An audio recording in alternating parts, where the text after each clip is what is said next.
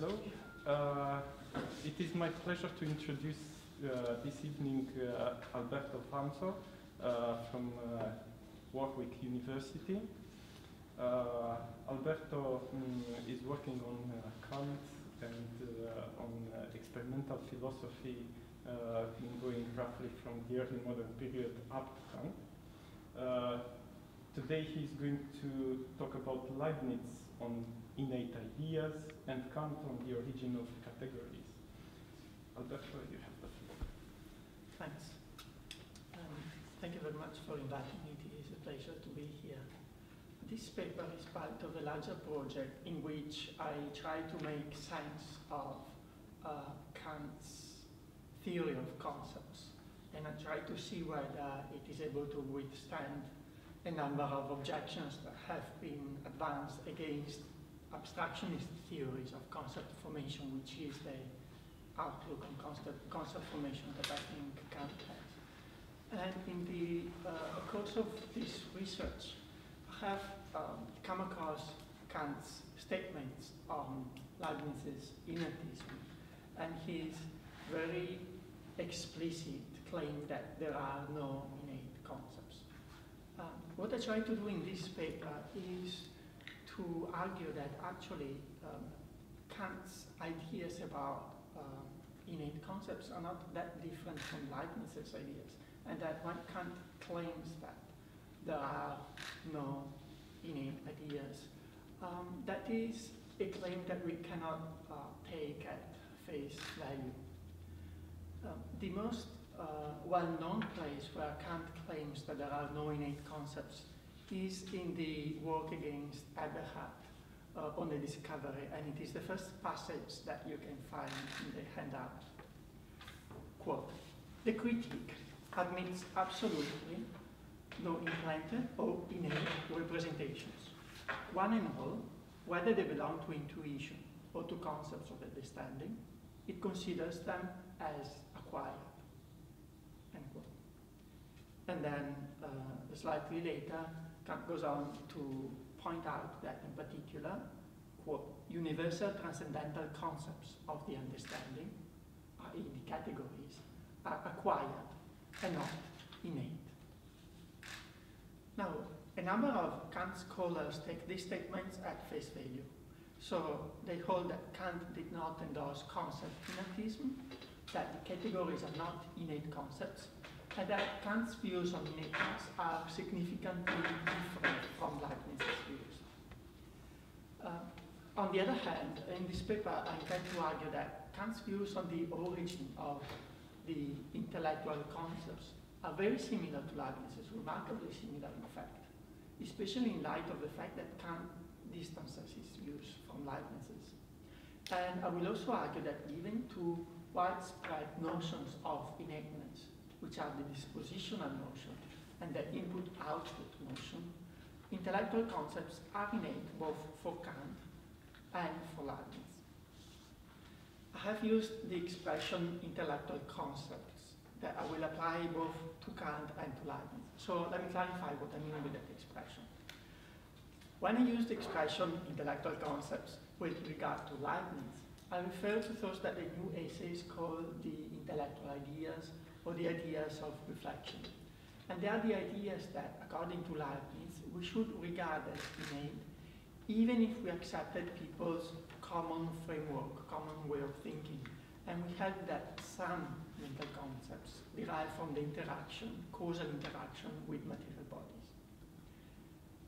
So Leibniz claims that, of course, there is no causal interaction between the material and the mental world, but even if there were that kind of interaction, we should still claim that a certain set of concepts, intellectual concepts, do not derive from our interaction with the material world. And there are concepts like those of unity, substance, cause, possibility, action, and virtue. Now, given Kant's views, all concepts can be said to be intellectual concepts, because Kant claims that the faculty that generates all concepts is the understanding, is the intellect. And the intellect does this, according to Kant, by conferring conceptual form on non-conceptual representations. Even if, in that sense, all concepts are intellectual for Kant, for the purpose of this paper, when I used the expression intellectual concepts with regard to Kant, I refer to those concepts that Kant classes as being given a priori. And they are concepts like unity, substance, cause, possibility, action, and virtue. So we see that there is at least some overlap among Kant's and Leibniz's lists of intellectual concepts. Now, given Kant's views, these concepts are intellectual par excellence because the intellect provides not just their form, as it does with all concepts, but also their matter, their content. As I will explain, the content of intellectual concepts, according to Kant, derives from the acts of reflection that the intellect carries out on the other acts, the acts that it performs in the course of experience. So we have the mental acts that we normally carry out when we have experiences, and then we have a second set, a second order of mental acts, acts of reflections on those first acts. And these are the acts that generate intellectual concepts. My paper is divided in 3 sections. I will start by outlining Kant's views on how we form the intellectual concepts. And I will focus on the formation of the categories because, well, first of all, they are Kant's paradigmatic example of intellectual concepts. But also, they are the only kind of intellectual concepts for which Kant makes some relatively explicit remarks on how they are generated. I will then compare Kant's and Leibniz's views on the formation of intellectual concepts in order to establish the 2 claims that I mentioned earlier, that there is a substantial agreement between Kant's and Leibniz's views on the origin of intellectual concepts, and that given those 2 notions of innateness, the dispositional notion and the input-output notion, intellectual concepts turn out to be innate both for Kant and for Leibniz. In the third and last section of the paper, I will then dispel an objection against these claims. And the objection is this. Kant pretty explicitly provides 3 arguments against concept innatism. But then surely if he argues against innatism, he can't be an innatist himself. And in response to this objection, I will survey Kant's arguments concerning concept innatism, and I will argue that they are actually compatible with Kant's specific form of innatism, and they target a different kind of innatism, Christias August Crusus's preformationism. Okay, I'll now start with the first section of my paper in which I provide an outline of Kant's views on the origin of the categories, the paradigmatic case of intellectual concepts. Kant writes that the categories, like all cognitions, quote, are acquired and not innate, end quote. They are formed, quote, on the occasion of experience. For on occasion of experience and the senses, the understanding forms concepts which are not from the senses. And then a bit later, Kant goes on to write, we practice this action as soon as we have impressions of the senses. Now, this action, the action with which we form our categories, does not depend on our choice to form them. And this is because Kant classes the categories as given concepts. And a concept is given, Kant writes, insofar as it does not arise from my faculty of choice, my willkür. So we don't form the categories because we want to form them, but we form them because we have a natural tendency or disposition to form them. Kant writes that the actualization of this tendency takes place as soon as we have impressions of the senses. So the actualization of the tendency is prompted by sensible representations. And so Kant can claim that the categories, like all cognitions, commence with experience. But he holds that the categories, unlike empirical concepts, do not arise from experience. In fact, Kant classes the categories as concepts that are, yes, in given, but they are given a priori. And this means that their content does not derive from sensations or from empirical intuitions, from the matter of experience. So where does the content of the categories derive from if it doesn't derive from sensations, from sensory impressions? Kant's texts from the 70s, from the decade before he published the Critique of Pure Reason, often state that we form the categories by abstraction. And occasionally they also mention reflection. They state, for instance, that the categories are, quote, abstract concepts, here we find abstraction, of reflection, end quote. So, as a consequence, the content of the categories must derive from that on which we carry out those acts of abstraction and of reflection. And what the categories are abstracted from are, these are all quotes from passages from the 1770s. The laws of reason on occasion of experience, the laws inherent to the mind, the laws of our thinking, or the laws according to which the understanding compares, unites, and separates abstract concepts, end quote. Now, the Critique of Pure Reason fleshes out this suggestion by explaining that each category derives from the logical laws that define a certain form of judgment. So we have the table of the forms of judgment and the table of the categories, and each category derives from a form of judgment. And later on, in texts from the 90s, like the work against Alberto that I quoted at the beginning of my paper, Kant fleshes out this suggestion, or at least he provides references to what he calls the original acquisition of the categories that fit very easily within this picture. On my mind, these references to the original acquisition are references to the genesis of the categories on the basis of these acts of reflection on the various kinds of forms of judgment. Let me provide an example in order to clarify a little bit how this process might unfold. Let's take the category of substance.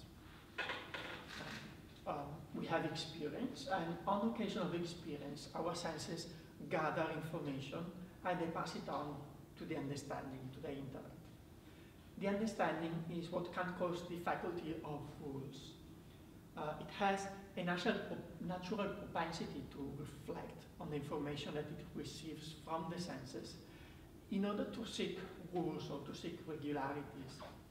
Kant writes in the first edition of the first critique that the understanding, quote, is always busy pouring through the appearances with the aim of finding some sort of rule in them, end quote. Now, the acts with which the understanding seeks rules, reflects on the information provided by the senses, must be acts of judgment, or acts similar to judgments, because, quote, we can trace all actions of the understanding back to judgments, end quote. Now, we have sensory information which is given to the understanding. We have acts of judgment with which the understanding seeks regularity, and we are conscious of those very acts of judgments. Here we have that second level, that second order of reflection that I mentioned earlier. And we spontaneously apply our tendency to seek regularities to those very acts of judgment. And by doing this, we will notice, for instance, that several of our judgments have a subject-predicate form, because they are categorical judgments. So they ascribe predicates to certain subjects. And our understanding includes the capacity to abstract, to selectively divert attention from the features that differentiates various acts of judgments, and to focus on what they have in common, which is the logical form. So we reflect on the form of categorical judgments, of judgments of a subject-predicate form, and we notice that, or rather we give rise to the concept of something that exists only as a subject, but not as a predicate. So a bearer of attributes that is not itself that cannot itself be attributed to anything else. And this something that can exist only as a subject, as a bearer of attributes, but not as an attribute itself, is Kant's concept of substance. It is what Kant scholars call the unschematized category of substance. So this concept derives from reflections that we carry out on occasion of experience. Hence, its origin commences with experience, as Kant claims all cognitions have origin. But the content of our experience is irrelevant for the formation of the category of substance. No matter what experience we have, any experience will induce our mind to form judgments of the subject-predicate form, and by reflecting on them, we will form the concept of substance. And this explains why, according to Kant, we all share the same concept of substance, even if we have different experiences, even if we have had different sensory impressions in the course of our lives. Now, you could raise scores of objections against this account of the acquisition of the categories. And for the purpose of this paper, I don't need you to agree that the account of the formation of the categories, and in particular of the category of substance that I have sketched, is a tenable account or that it is plausible. I only need you to agree that this is the account that is at least suggested by Kant's texts. Now, I think that there is quite strong textual evidence for ascribing these views to Kant, but don't hesitate to challenge this in the discussion if you're not convinced. Okay, having sketched an outline of how, on my reading, the categories, the paradigmatic case of intellectual concepts are formed according to Kant, I will now move to the second section of my paper, and I will compare the account of the formation of an intellectual concepts that I ascribe to Kant with Leibniz's views on the formation of the ideas of reflection of the intellectual concepts. And I will argue that there is a substantive similarity between Kant's and Leibniz's views by highlighting 4 points of agreement between Kant and Leibniz. The first point is that both Leibniz and Kant hold that the intellectual concepts are dispositionally innate. I call a concept dispositionally innate if and only if, since our birth, we have a disposition to come to entertain that concept under appropriate circumstances. By we, I mean humans. And I take it that concepts are components of our judgments. And so we come to entertain a concept when we have a thought, when we make a mental judgment, which is partly composed of that concept. Okay, let's start with Leibniz. Leibniz holds that the intellectual concepts like substance and unity, are dispositionally innate. And this is pretty uncontroversial. It is borne out, for instance, by a famous line in the preface of the new essay, which I have placed at page 2 of the handout. Quote, "This is how ideas and truths are innate in us, as inclinations, dispositions, tendencies, or natural potentialities, and not as actions." So, ideas are dispositionally innate. They are innate in us as dispositions, not as actions. Now, let's move to Kant. As for Kant, the dispositional innateness of the intellectual concepts follows from a passage of the work against Eberhard. This too is in the handout. Quote, "There must indeed be a ground for it in the subject, however, which makes it possible that these representations," Kant is speaking of the representations of space and time, and what interests me the most of the representations of the categories, "can arise in this and no other manner, and be related to objects which are not yet given, and this ground, at least, is innate." So what is this innate ground? It must be an innate faculty or capacity, because one of Kant's lecture transcripts the metaphysic von Schön states that, quote, within philosophy, we cannot admit any innate conditions at all, but only innate faculties and capacities. So, Kant states in the work against Eberhard that there is an innate ground for the categories, and the only innate kind of innate ground that Kant admits are innate faculties or innate capacities. So, we have an innate ground, an innate capacity to form the categories. But if we have an inborn capacity to form the categories, then the categories are dispositionally innate. You might also recall a passage from the first critique where Kant writes that the seeds and predispositions of the categories, the Keimen und Anlagen, lie already in the human understanding until, with the opportunity of experience, they are finally developed and exhibited in their clarity by the very same understanding.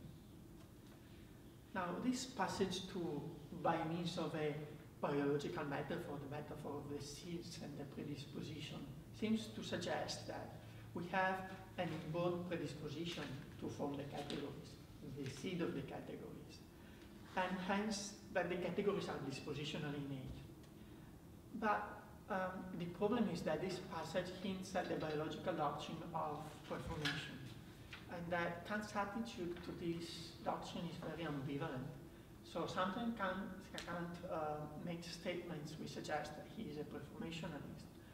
Other times he seems to suggest that he supports the doctrine of epigenesis. And I will not even start to attempt to sort out these passages and to try to provide a single unitary account of Kant's views on biological doctrine and how it applies to the understanding. So all I want to say is that these metaphors of the seeds and the predispositions of the categories at least provide some kind of prima facie evidence, some suggestion in favor of the view that the categories are dispositionally innate. And if you want me to expand on the seeds and the predispositions, I'm happy to do that in the questions and answers. Now, I have ascribed dispositional innatism to Kant, who writes that he is not an innatist.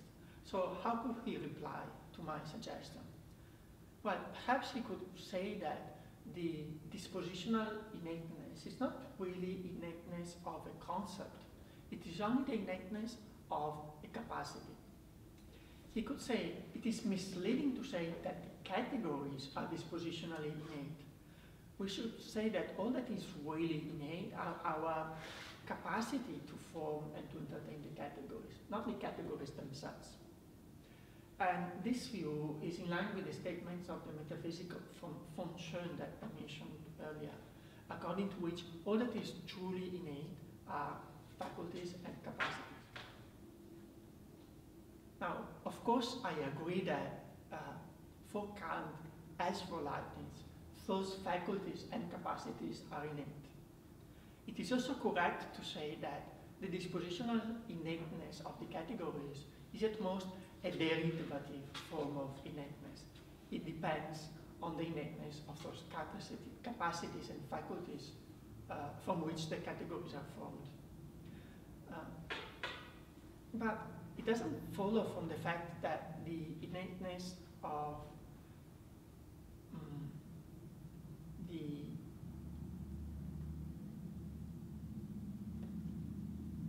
even if let me rephrase this, even if it is correct to claim that the dispositional innateness of our concepts depends on a more basic innateness, which is the innateness of our faculties and capacities, it doesn't follow that the dispositional innateness of our concepts is not an authentic, a real form of innateness. It only follows that it is at most a derivative kind of innateness. So why could we think that Kant did not regard the dispositional innateness of the categories as an authentic form of innateness? Well, maybe Kant had Locke's arguments in mind. It is well known that Locke thought that dispositional innateness trivializes the doctrine of innate ideas. So in Locke's view, saying that an idea is dispositionally innate only means to say that we have a capacity to form that idea. But if all that there is to innateness is having a capacity to form an idea, then all of our ideas will automatically be innate, because precisely for the fact that we have those ideas, we have a capacity to form that idea. But then the very notion of innateness is trivial. Saying that we have an innate idea just means to say that we have an idea. Now, Leibniz replies to this objection in a new essay. And he replies that the dispositional theory of innateness is not trivial because our mind is differentially predisposed to form certain ideas, but not others. So we have the ideas of reflection, those of unity, substance, virtue, that our mind is differentially disposed to form, and not all the other ideas. And this is exactly what Kant thinks. So Kant thinks that we have a differential disposition to entertain the categories and not empirical concepts. So in Kant's views, we may or we may not entertain any given empirical concept. We might entertain the empirical concept of giraffe if we have heard about giraffes or if we have seen one. Or we might not entertain it if we never heard or saw giraffes. But we will definitely entertain the categories if we entertain any concept at all. So this can be gathered from Kant's claim that the categories, unlike empirical concepts, are necessary conditions for experience, for any form of experience. And it is reinforced by Kant's statement in the work against Eberhard that the acquisition of empirical concepts, quote, already presupposes universal transcendental concepts of the understanding. So no matter what empirical concepts we acquire, in order to acquire any given empirical concepts, we must already have the categories. So I conclude by claiming that not only are the intellectual concepts dispositionally innate for Kant as they are for Leibniz, but also Kant could use the very same argument that Leibniz employed against Locke in order to claim, to deny that dispositional innateness is a trivial form of innateness. It's not trivial because we have a differential disposition to acquire the categories, but not to acquire other kinds of concepts. Okay, so far I have argued that there is one significant point of agreement between Kant and Leibniz, which is that for both of them, the intellectual concepts are dispositionally innate. The second point of agreement between Leibniz and Kant is that, according to both, what triggers or occasions the actualization of the relevant dispositions is experience. I quoted earlier passages from Kant's lectures that mention that we form the categories on occasion of experience. And this is in line with Kant's statement, his famous statement at the beginning of the first critique, that all our cognition begins with experience. A passage in Kant's lecture transcripts even claims that in order to have the concept of cause, which is a category, we need to perceive causes in the course of experience. Now, this sounds surprising and possibly a bit misleading, so I will not dwell on that specific passage, but I think the textual evidence for the claim that it is experience that triggers the actualization of the dispositions that lead us to entertain the categories is pretty clear-cut. And the same applies to the textual evidence in Leibniz's case. Leibniz too thought that what actualizes our disposition to entertain intellectual concepts is experience. So he states, for instance, that even though the intellectual ideas are innate in us, nevertheless, quote, without the senses, we would never think of them, end quote. So, the first point, both Kant and Leibniz are dispositional innatists. The second point, for both of them, what actualizes the relevant dispositions is experience. The third point of agreement between Kant and Leibniz concerns the process through which the relevant dispositions are actualized.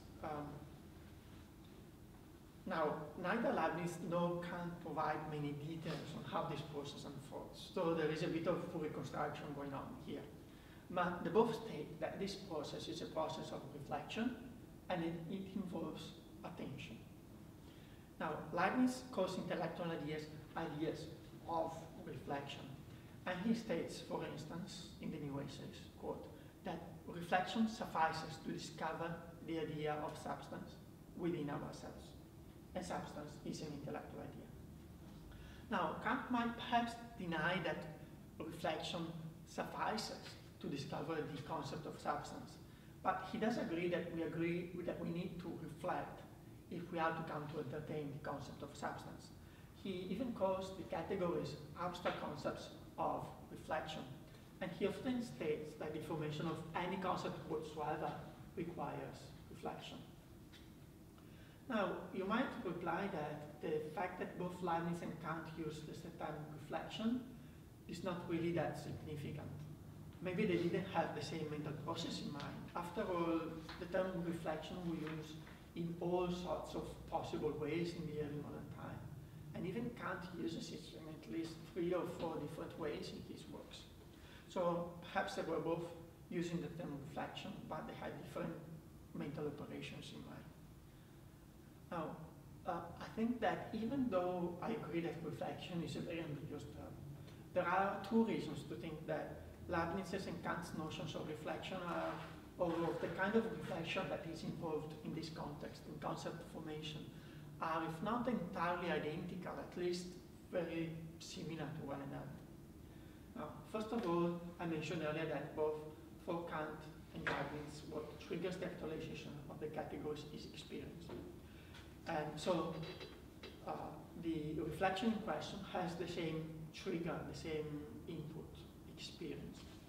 And it also leads to the same result, to the same output, which is the formation of the categories. And so this indicates that the notions of reflection of Kant and Leibniz are functionally equivalent. They designate processes that play the same roles in our mental life. They take us from experience to the categories. And the second point is that Leibniz as well as Kant state that the kind of reflection which is involved in the formation of intellectual concepts involves the very same capacity, which is attention. So when Leibniz discusses the innateness of intellectual ideas, he explains that, quote, reflection is nothing but attention to what is within us, end quote.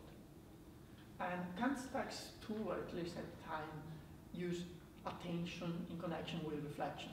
So for instance, when Kant lists the mental operation that we must carry out in order to form concepts, he usually claims that they are comparison, reflection, and abstraction. But other times, he writes that they are comparison, attention, and abstraction. So he uses attention and reflection in interchangeable ways, at least at time. So, so far I have argued that both for Kant and for Leibniz, the intellectual ideas are intellectually dispositionally innate, that the process that lead to their formation is triggered to their experience, and that it is a process of reflection where the kind of reflection at stake is more or less the same kind of process for Kant and for Leibniz.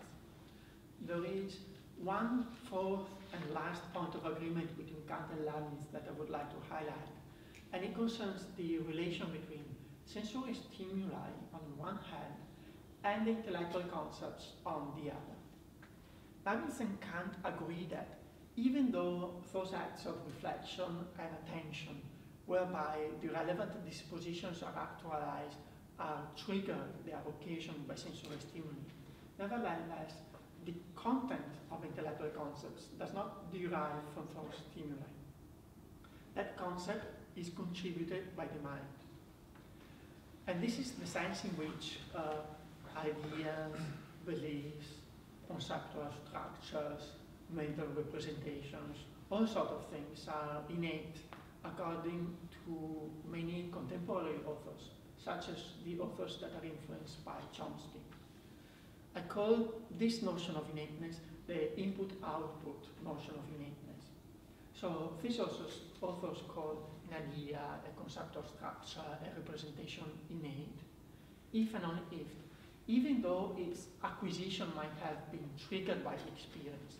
Nevertheless, its content does not derive from sensory stimuli. It is contributed by the mind itself.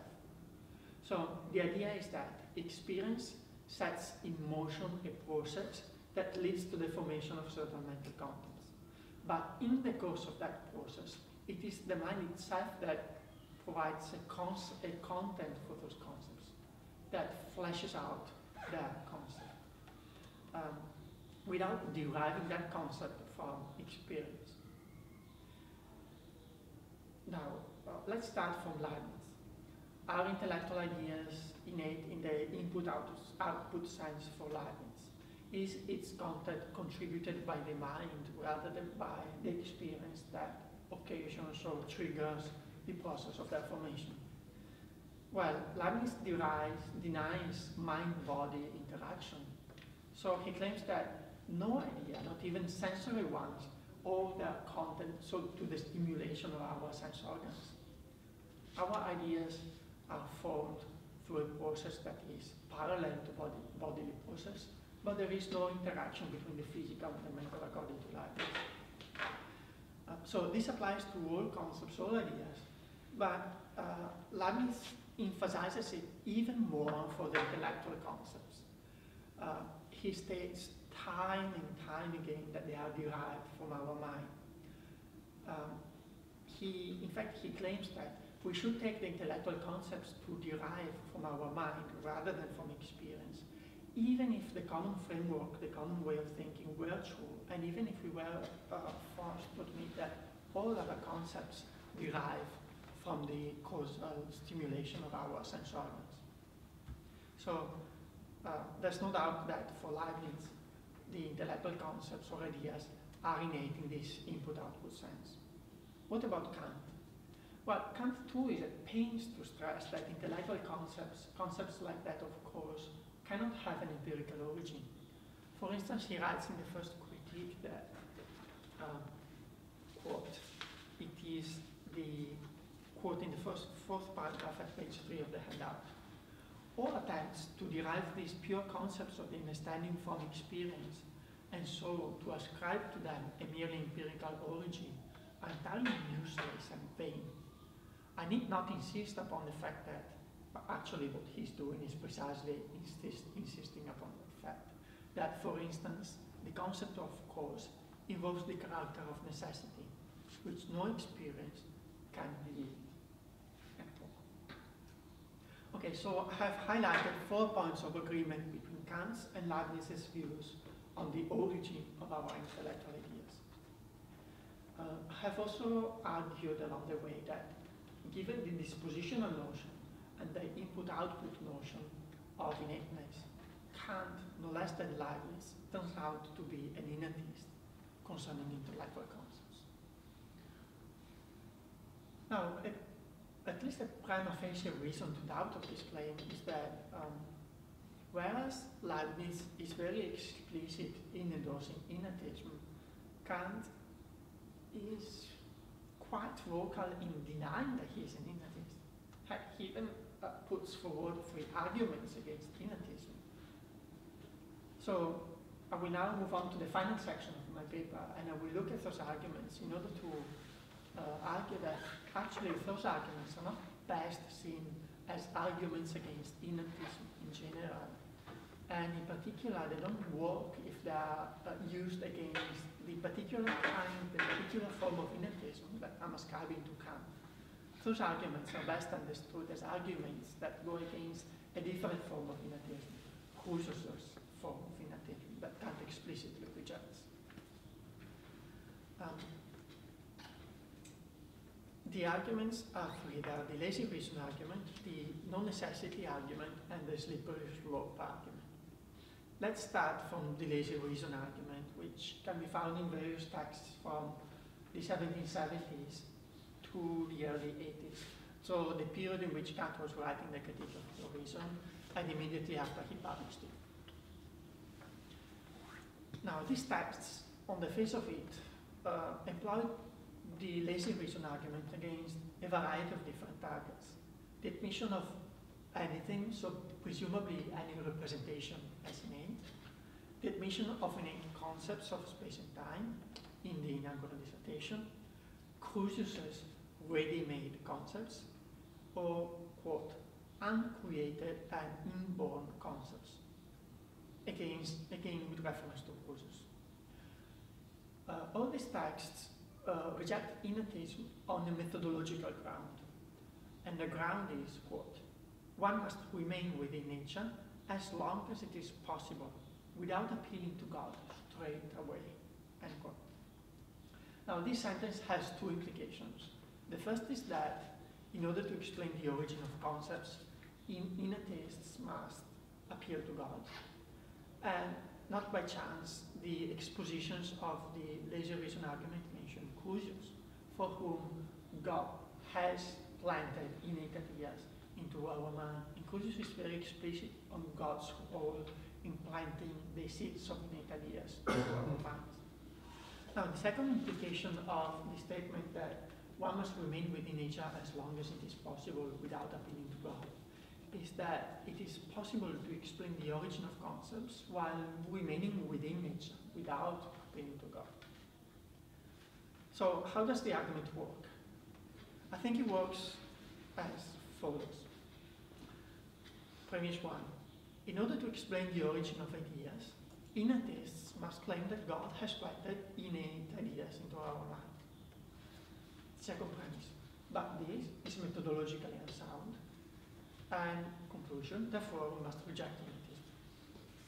Now, why is it methodologically unsound to claim that God has planted innate ideas into our mind?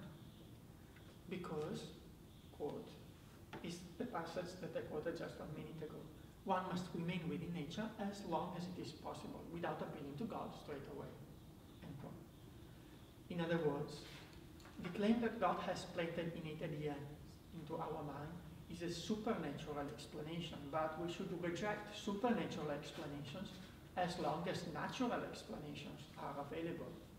Now, we can provide a natural explanation for the origin of concepts.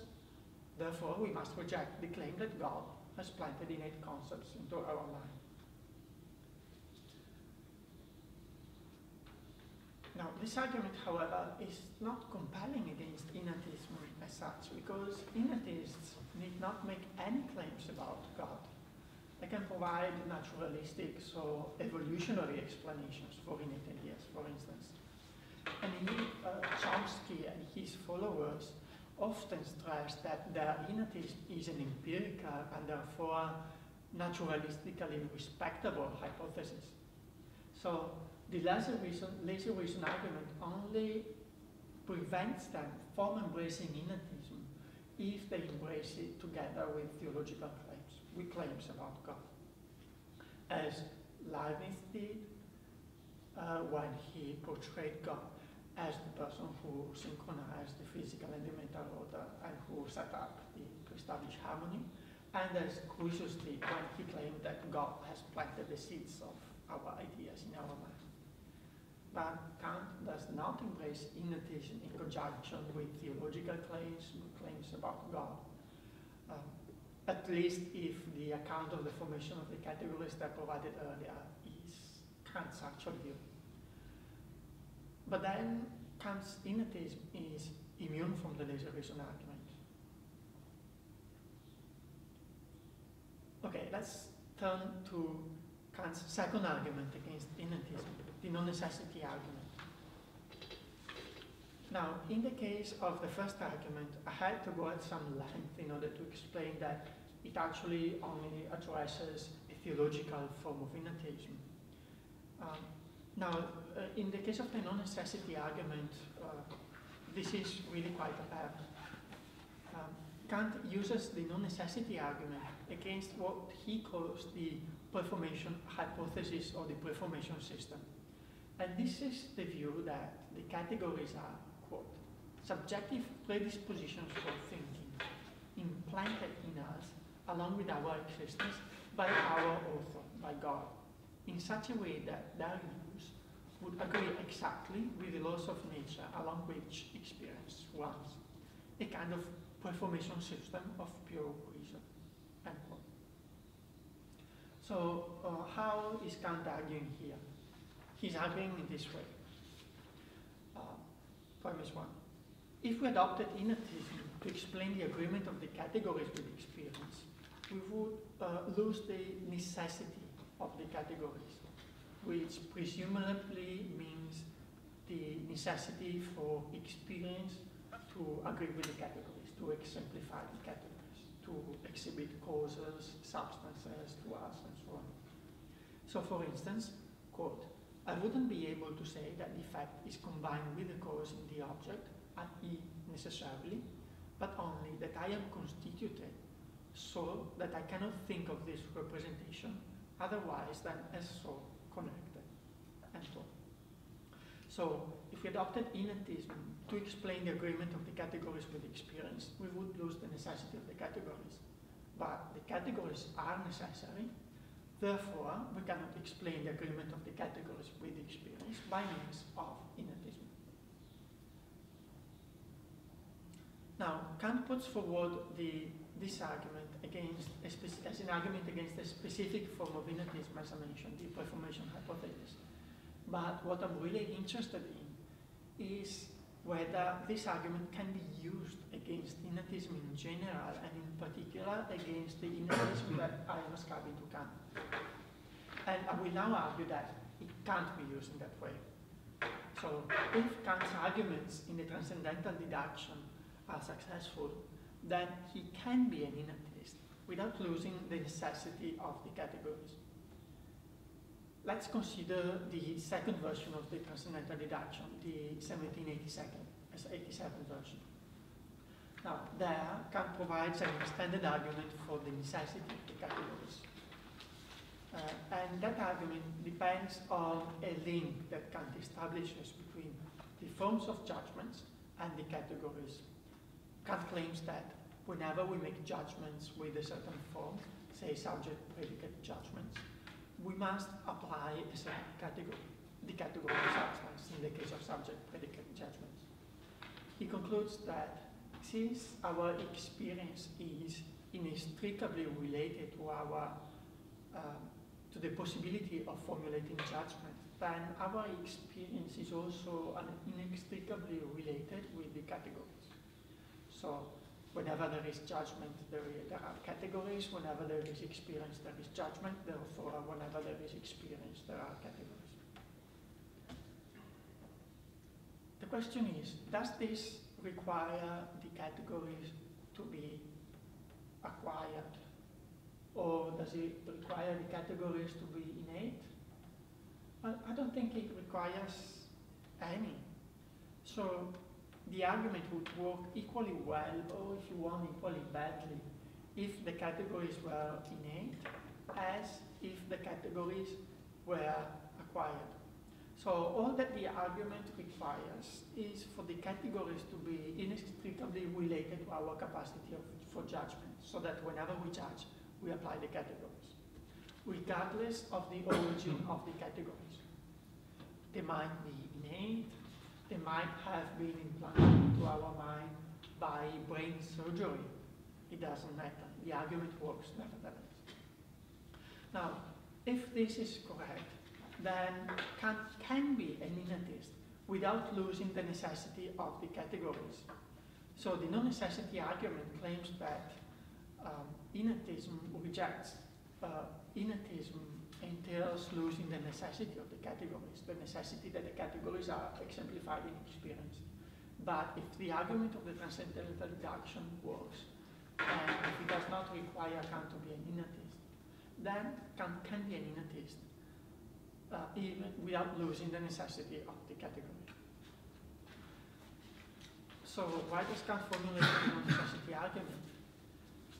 Fortunately, John Callanan has sorted out this question. He has shown that for Kant, first people who commit the mistake of losing the necessity of the categories are Leibniz and Crucius, because they rely on these flimsy theological assumptions that Kant doesn't like, instead of relying on, well, on the argument that Kant himself spells out in the transcendental deduction. So I conclude that the non-necessity argument can be successful if directed against the particular versions of innatism of Leibniz and of Crucius, theologically motivated versions of innatism, but it's not successful against innatism as such. Okay, I have dealt with the lazy reason argument and with the non-necessity argument. Let me look at the last argument, the slippery slope argument. This is a very brief argument. Kant really just formulates it as an incidental remark when he is discussing other things. He writes that if one grants innatism with regard to the intellectual concepts, to the categories, then, quote, no end can be seen to how far one might drive the presupposition of predetermined dispositions for future judgments, end quote. So, if one grants innatism with regard to the categories, then we cannot draw a line, and all other concepts will turn out to be innate as well. Hence, the slippery slope. Now, Kant doesn't mention any concepts, any philosophers in this passage where he briefly formulates this argument. But here again, I can rely on prior scholarship. Michael Oberhausen has argued that the argument appears to be directed once again against Crucius. But Leibniz too had that all our future judgments are driven by predetermined dispositions, so Kant could have directed the argument against Leibniz as well. Yet, P.C. Kant, it is not true that innatists cannot draw a line between innate and acquired concepts. They can admit that some concepts are innate without granting that all other concepts will be innate as well. So how can they do that? Well, they can just follow Kant's own policy for isolating intellectual concepts. Kant claims that if the content of a concept is such that we cannot derive it from sensory stimuli, then that concept must be an intellectual concept. He explains this at the beginning in the introduction to the Critique of Pure Reason, when he claims that we have some a priori concepts, the categories, and that we must explain their origin. He says, look, take experience. Will you be able to point out in the sense data, in the sensory stimuli, anything that is a substance? Well, you will be able to point out, to identify stimuli of red, or of yellow, or of heat, but you will not be able to identify a sensory stimulus of substance, or of cause. So this must mean that substance and cause must be not a posteriori concepts, but they must be a priori concepts. Now, one can use exactly this very same argument in order to distinguish innate concepts from non-innate concepts. The innatist can say, take any specific concept, and if we can explain how it derives its content from sensory stimuli, then it will not be innate. If you cannot explain this, then it must be innate. So there is no slippery slope here. It is possible to separate innate from non-innate concepts for an innatist. So if this is correct, then the slippery slope argument, exactly like the lazy reason argument and the non-necessity argument, fails against an argument against innatism in general, and it fails as an argument against Kant's particular form of innatism. Okay, so let us take stock. So far, I have argued that given two widespread notions of innatism, of innateness, Kant is an innatist regarding intellectual concepts, and have tried to show that his views on the origin of those concepts are remarkably similar to Leibniz's. the way in which we form them is pretty much the same, both for Kant and for Leibniz. I have also tried to show that Kant's arguments against innatism don't work against innatism in general, and in particular, they don't work against Kant's specific form of innatism. They only work, and hence they're best seen, as arguments attacking a specific kind of innatism, Crusius's reformationism, that Kant rejects because of these theological commitments that Kant does not like. Now, if all of this is correct, then we are left wondering why Kant denies that he's an innatist. Why he classes Leibniz, who holds pretty much the same view as he does concerning the origin of the categories, in the camp of the bad, wrong innatists, along with Plato, occasionally, and with Crusius. Now, there are two possible explanations that I can think for this. One is this. Kant did not regard dispositional innatism as a true, as a real form of innatism. He thought that the real innatism is the view of those people who claim that concepts are entirely formed in our mind since our birth, and not just the dispositions are there since our birth. So on this reading, Kant maintained that innatists should take concepts to be at least partially formed since birth, and he rejected Crusius and Leibniz's innatism because he thought that both for Leibniz and for Crusius, concepts are at least partially formed in our mind since our birth. Now, this is problematic because if what I have said earlier is correct, then Leibniz does not hold this view. He doesn't claim that concepts are there fully formed in our mind since our birth, but he claims that they're only there since our birth. In a dispositional form. Now, Kant might have missed this. After all, not many people were reading the New Ages carefully in the 1660s and 70s, and so no surprise if Kant did not read the New Ages carefully either. But Kant claims that Crusius is an innatist as well, and if we look at Crusius's works, which Kant certainly did, at least for some portions of them, which he knew very well, and Crusius is very explicit that he endorses a dispositional form of innatism. He only claims that God has placed the seeds of our concepts in our minds. He doesn't claim that God has given us fully formed concepts since the moment we were born.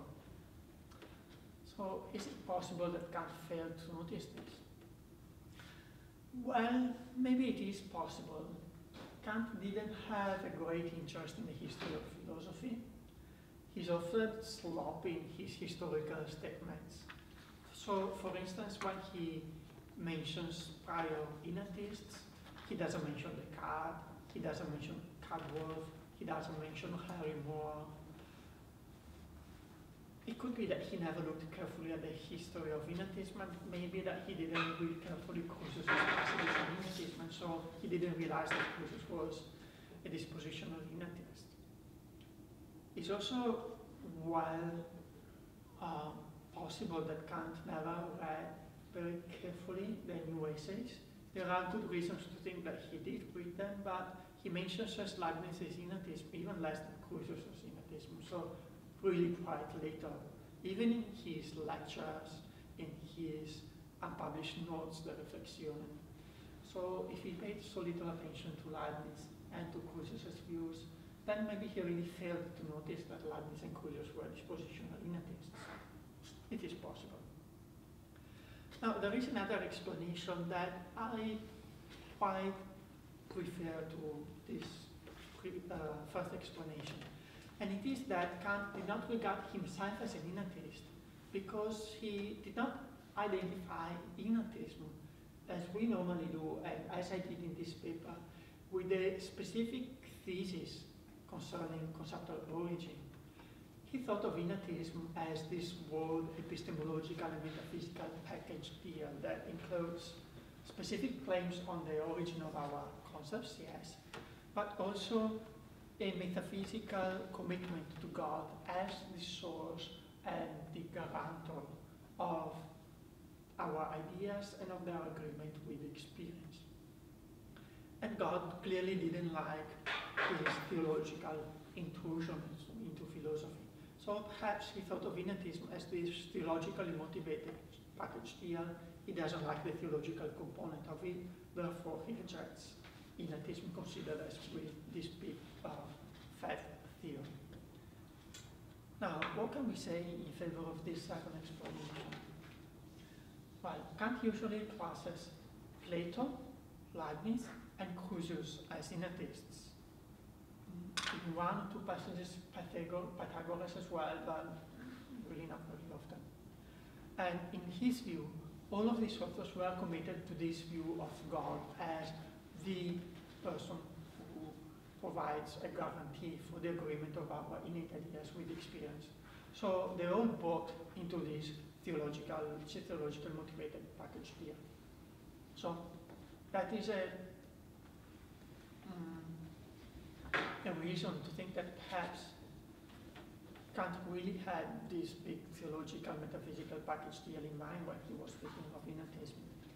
Another reason is that, as I mentioned earlier, some of Kant's texts direct the lazy reason argument against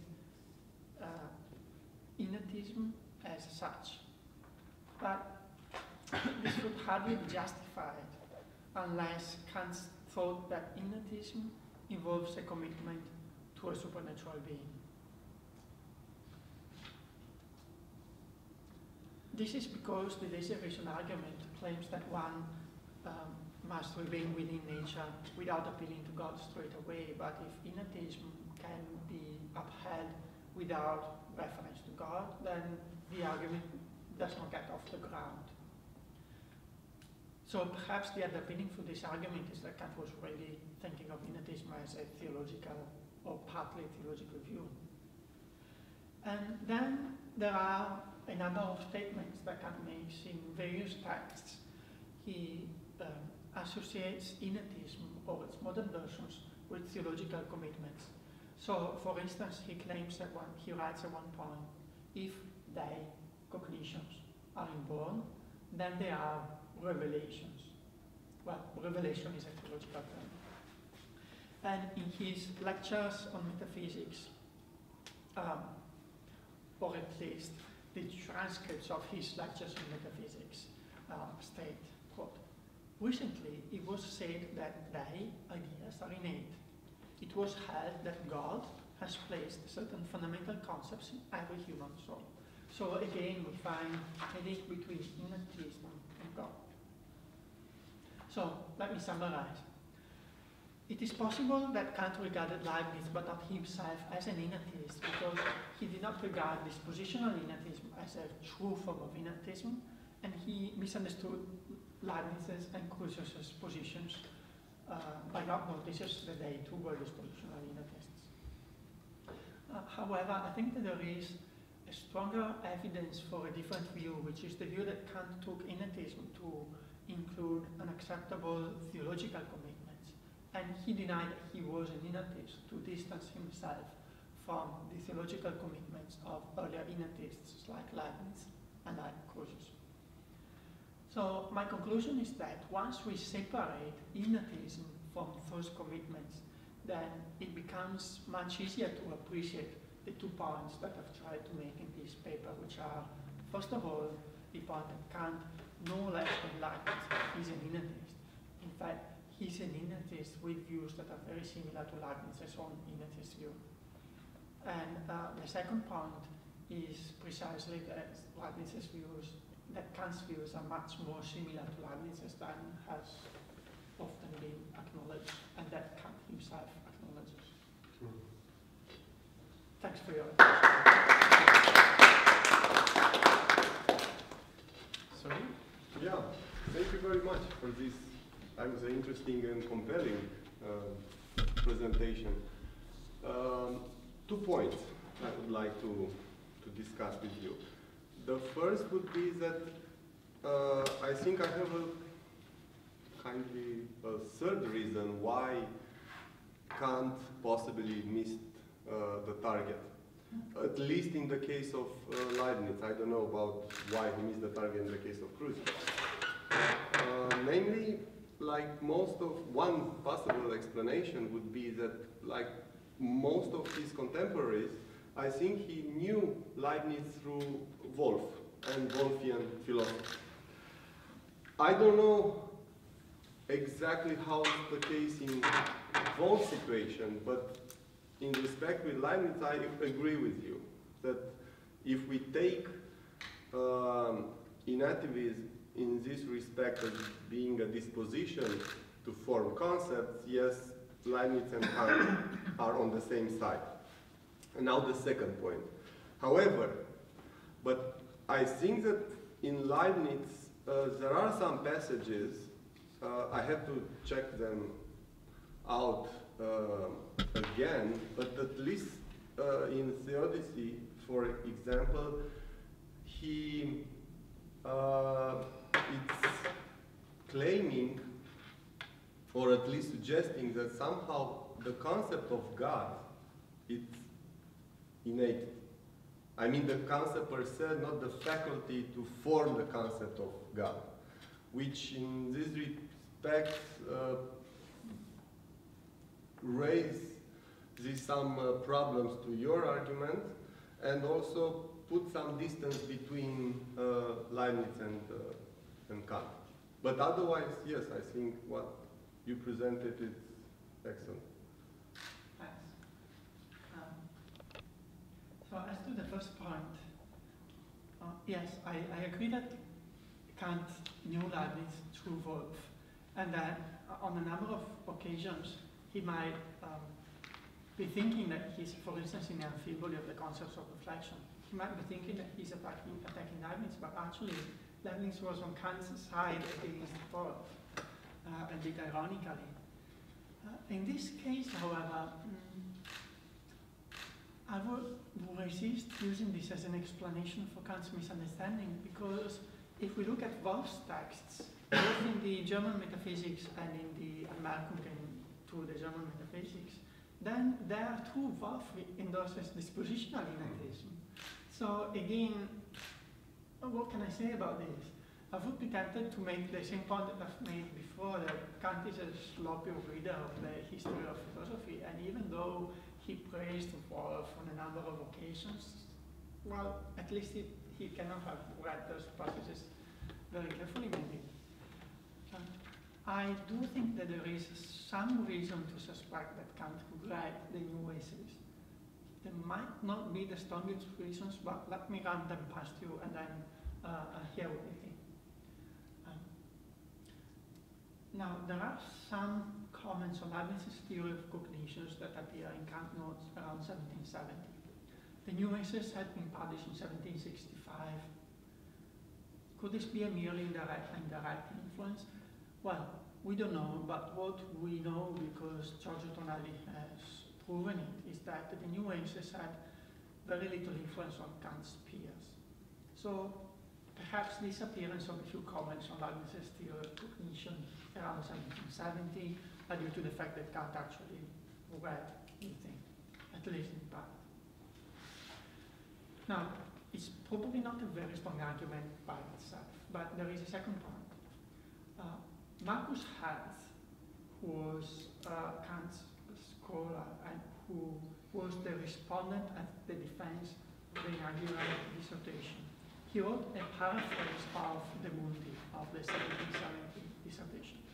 So in order for Kant to get his position, he wrote the Mundis intelligibilis and sensibilis formaticibus, and then there was a defense. But it was not Kant who was defending the work, it was Marcus Hertz.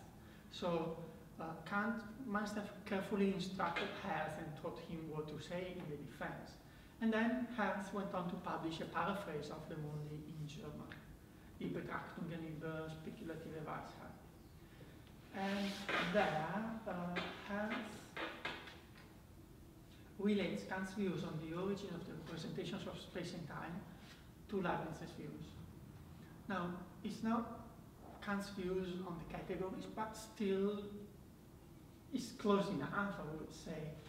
And why did he do that? Well, probably because Kant told him or instructed him on the content of the Mundi. So this might mean that Kant himself was relating his own views to Leibniz's views, perhaps.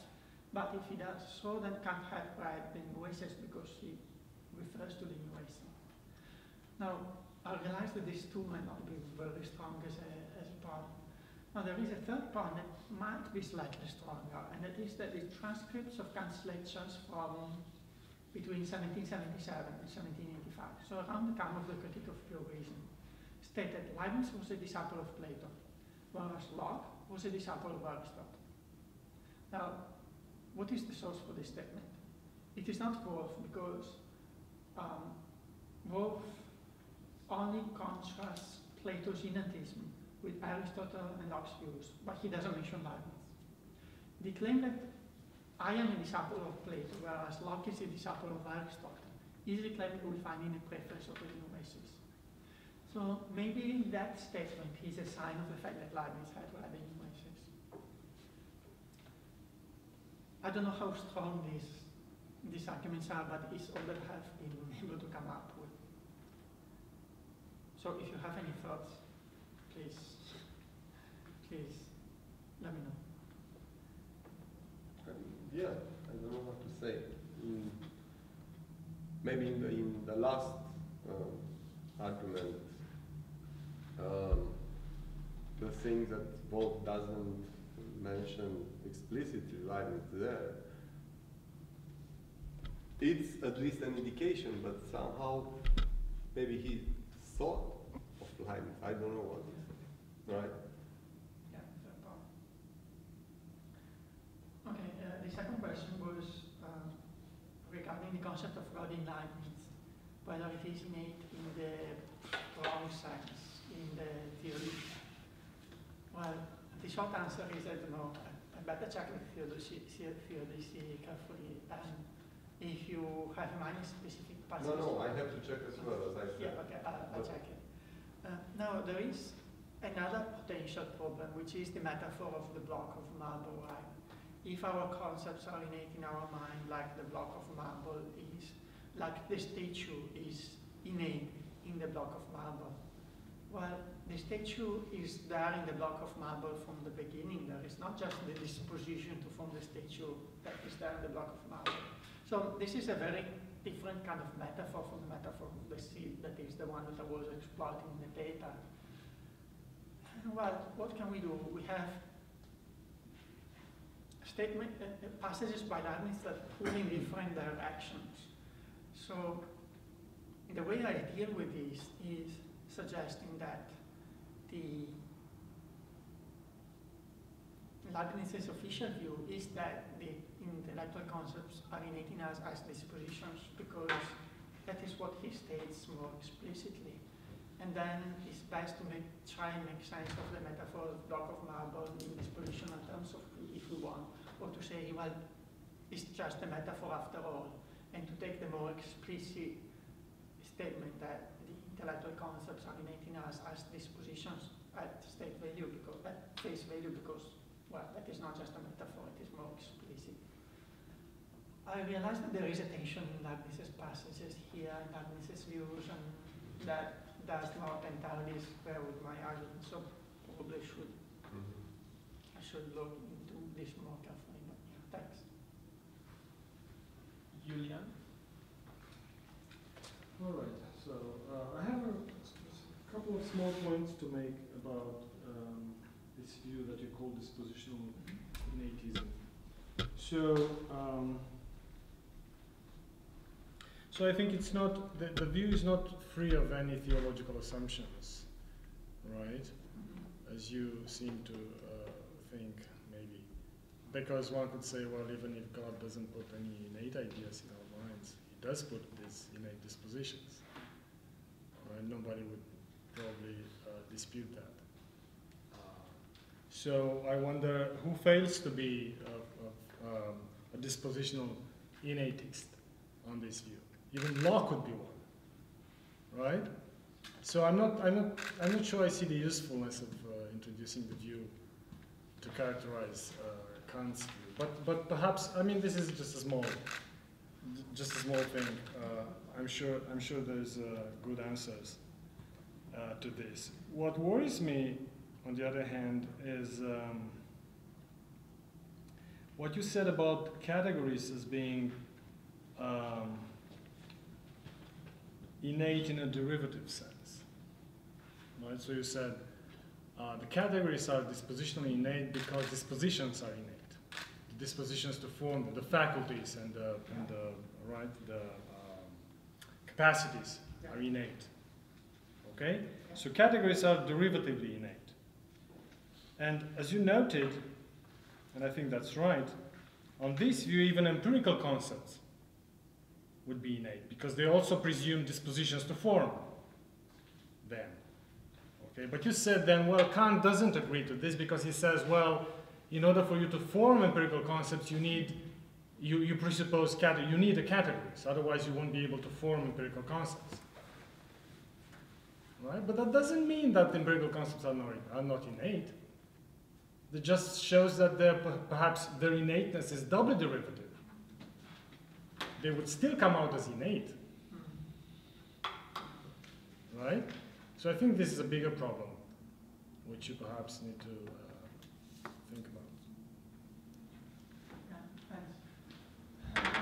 They're both very good points. For the first one, well, Kant could well say that God has placed dispositions in our minds. After all, I mean, where would our nature derive from, if not from God, according to Kant? So, yes, maybe he would have stated that if he had been pushed really hard. However, Kant claims that from a theoretical point of view at least, we cannot know whether this is the case, whether it is the case that God has placed the dispositions in our minds because God lies beyond the reach of our cognition. We cannot have any theoretical knowledge of God. And there is one passage in the Critique of Pure Reason when Kant says, well, if you ask me why we have these and not another set of categories, then I just answer, we don't know. The answer lies beyond our reach. So maybe he could say the same about the suggestion that it is God has placed the seeds or dispositions of the categories in our mind. And I think this would get him off the hook, at least based on his official assumptions.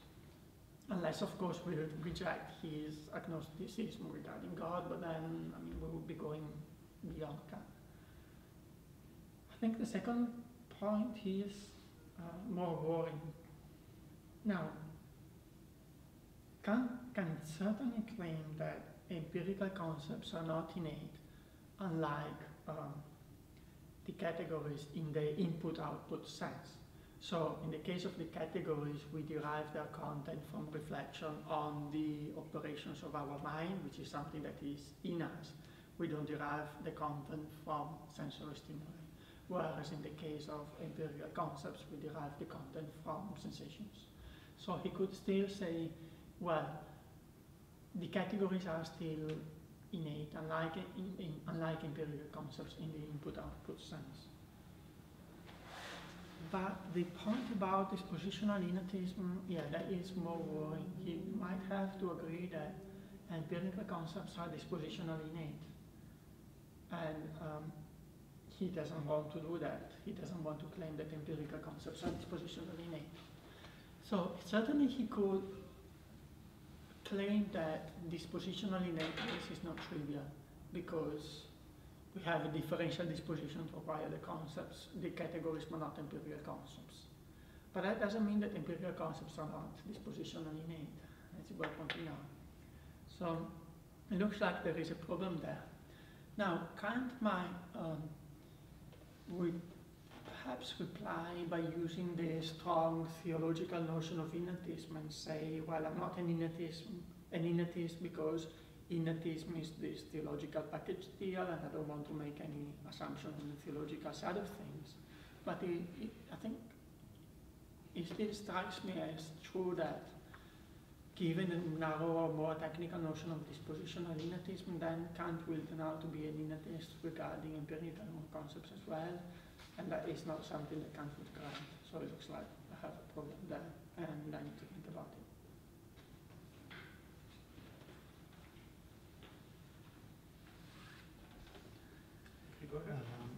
Yeah, so you show if the innatism is so similar, I don't see very well how Leibniz can arrive at the conclusion that all future judgments are predetermined dispositions, while Kant denies it. So you showed us the similarity, but what is the difference that makes them to arrive at such different conclusions? And also, why aren't ideas of reason innate in this dispositional sense? I mean, are they or aren't they? So I start from the second. I think they are, for Kant. I don't think, but it's a bit of a guess. I mean, Kant doesn't say a lot on the formation of the categories, and he says even less on the formation of the ideas of reason, as far as I can tell. What I think we can do is, in the same way in which we can read the derivation of the categories from the logical forms of judgments as a description, not just a justification of the legitimacy of the use of the categories, but also as providing at least hints as to how we form the categories from the forms of judgments. In the same way, it looks like we can read the statements on the genesis of the ideas of reason at the beginning of the transcendental dialectic as describing the a priori non-empirical process in which we form the ideas of reason from innate dispositions. So I think it should be possible to do that. I've not looked at it in a lot of detail, but yeah, I think he would be an innatist with regard to the ideas of reason as well. What about space and time? Same thing, except that they're not concepts, but they're intuitions. I mean, broadly, But same do they thing. need to be actualized, or they are the conditions of actualizing? I mean, they don't need something empirical to be triggered, that's for sure, right? Oh, okay, space and time might be more complex then, because Kant has these nice statements in the text of anthropology on which he claims, for instance, that in order to have experience, we need to be able to track objects, but in order to track objects, we need to be at least 3 or 4 months old. And so, presumably, infants under 3 or 4 months old, they only have that very simple form of experience that can sometimes characterize us as Wahrnehmung when he speaks of the progress from Wahrnehmung to Erfahrung. And then, due to the development of their physical as well as mental capacities, they start having this thicker kind of experience, which is the experience that employs the categories. So there is a actualization of the dispositions that leads them to go from the seeds of the categories to the fully blown categories. I don't know if Kant could say the same with space and time, because even that very simple basic form of experience that infants have must be experience of objects in a weak sense or appearances as if in space and time. So I don't know, there might be this analogy between space and time to be and categories. Innate in an even stronger sense than the dispositional one. So for Kant, we have this innate capacity when we get stimuli, sensations, we have this innate capacity to, so to say, locate them in a three-dimensional scenario so as to form mental, not just images, but mental representations of things.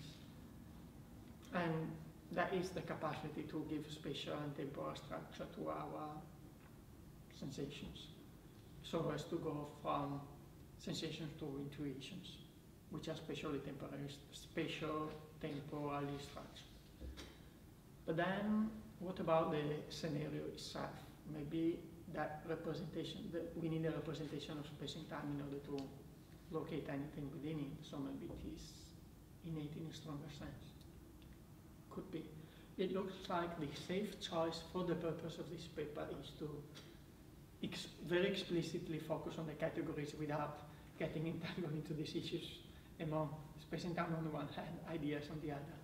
But the other, I think very interesting, especially the point about space and time is, I was thinking that I might generalize what I say about the categories to intuitions and ideas, but looks like the thing would be more complicated than I assumed. And the other point regards why Leibniz claims that... so if they are so similar, how does it come that they each have different conclusions? There must be something that differentiates them. Yes, and it is the sentence about future predispositions. Yes, so... is it page 4? Yes, so the thing that having a very similar innatism as Kant, Leibniz reaches the conclusion that all future judgment express the predetermined disposition.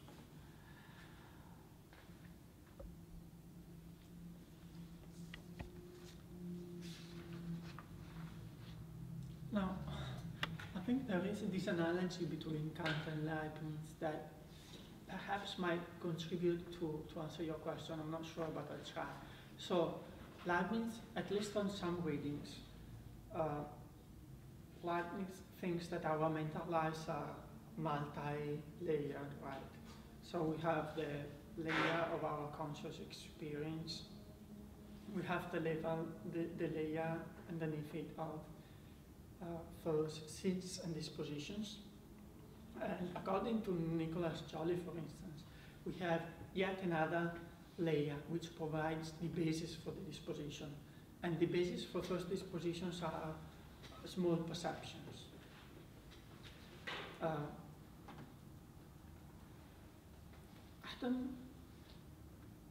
Now, what is the basis for the dispositions according to Kant?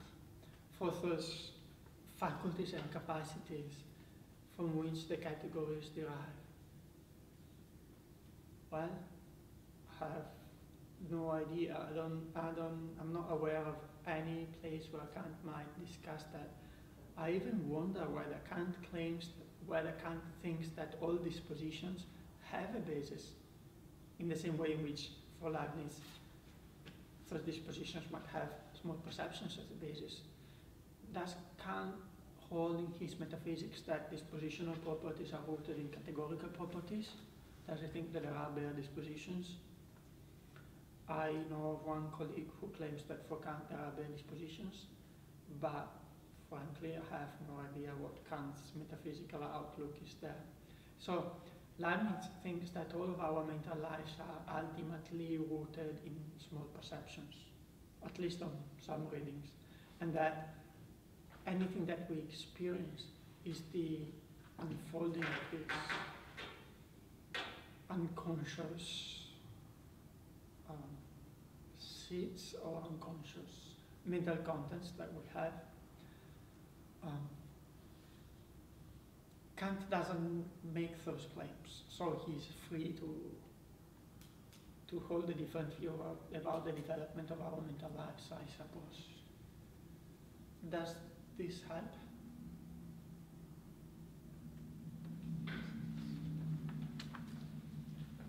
I also have a question about the lazy reason argument. What happens if one introduces the discussion about the fall into the picture? Because that seems to be a much more complex argument that goes out from a theological position. So is there any change in the argument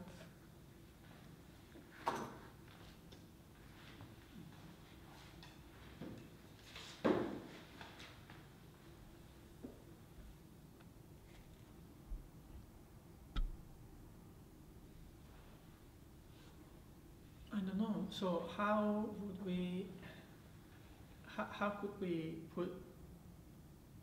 insert the fall into the pictures? I'm just trying to think how you could go. So God has planted innate ideas into our mind. Now maybe, I don't know if it is a relevant point, but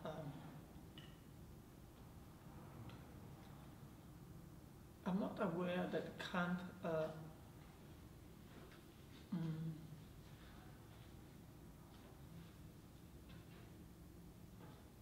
discusses those issues that derive from the view that we have, our minds have been corrupted somehow by the fall. He just doesn't seem to go with that kind of argument. So I'm not aware of places where he discusses them. So maybe it's just that he didn't share that out with you. He was too worried about that kind of issues. But I don't know if that is much of an answer.